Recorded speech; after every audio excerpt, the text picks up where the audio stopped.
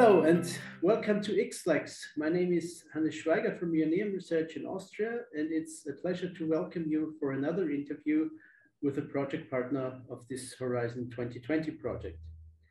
As already mentioned several times before, this interview is part of a series of introducing all 12 project partners. And today we're joining the company PETROL in Slovenia. On behalf of the entire team in Ljubljana, I'm now connected with Mr. Bojan Stojanović as our interview partner today. He is head of EU projects with special focus on energy and environmental issues at PETROL. Hello, Bojan, nice to meet you. Hi to everybody. So my name is Bojan Stojanović. I come from Slovenia. I represent company PETROL, which is the biggest ESCO company, so energy service company in Slovenia. I'm with the company for almost 4 years now. And PETROL is more or less the biggest investor in renewable sources of energy and in energy efficiency in general in Slovenia and also around the region of Adria region. So PETROL is one of the biggest players in this energy transition that we are currently going through now. It is from the basic point of view an oil and gas company, but as all these companies are having their own transition in the last 20-30 years, the same happened with PETROL. So more and more investments, around 50% of investments are now directed towards renewables and energy efficiency and innovative market solutions like we are providing and developing here in XLEX. What would you say? What is your specific role in the project, and in which tasks and work packages are you involved?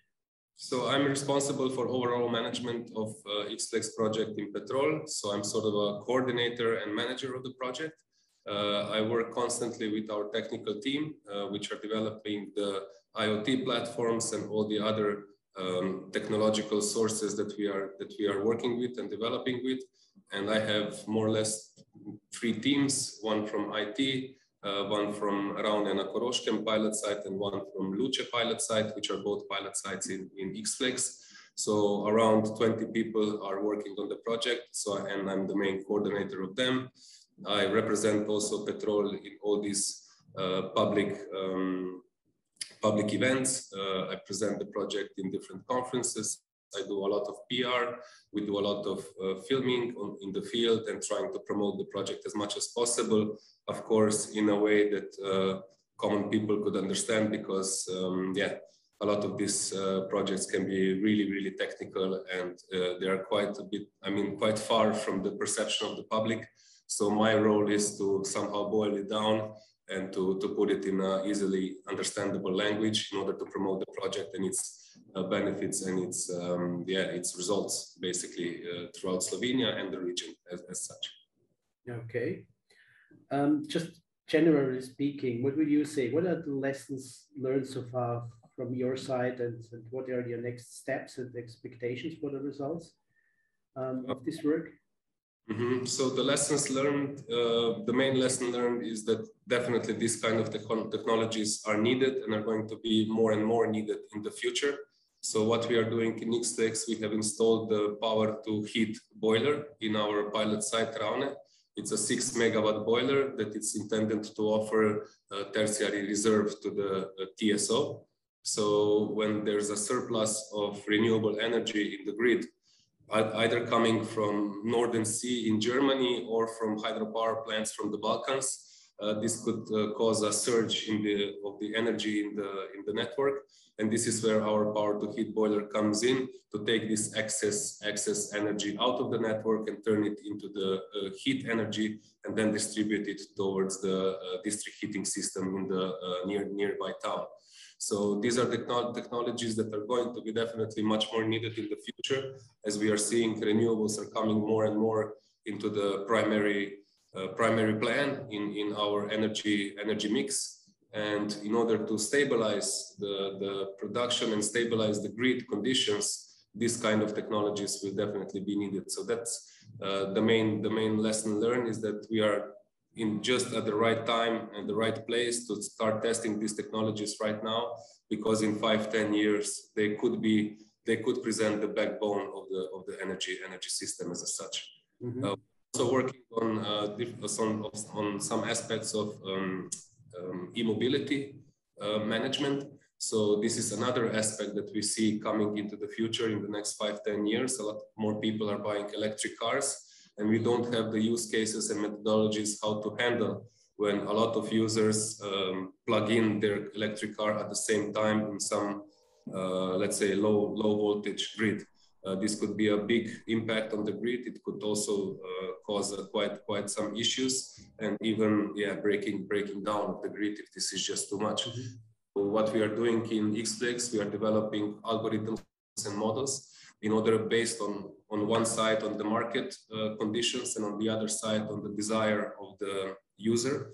So when does he want his car to be filled, how much he wants to pay for this electricity, and taking all this data into one model and algorithm in order to provide a systematic approach on how to sort of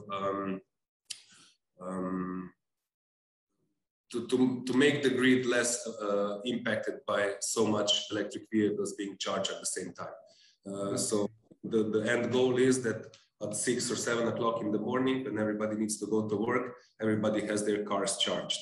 So, but this could mean that one car could charge for 8 hours, one car could charge for 4, one could be charged in 2. And this is the logic and the brains behind that system that we are now developing. It could be then used in the future with the managers of electric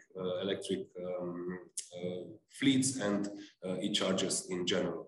And PETROL as such could be one big user of that, because we have more than 200 e-chargers around Slovenia and the region. So definitely this is something that we will be able to use in the future also.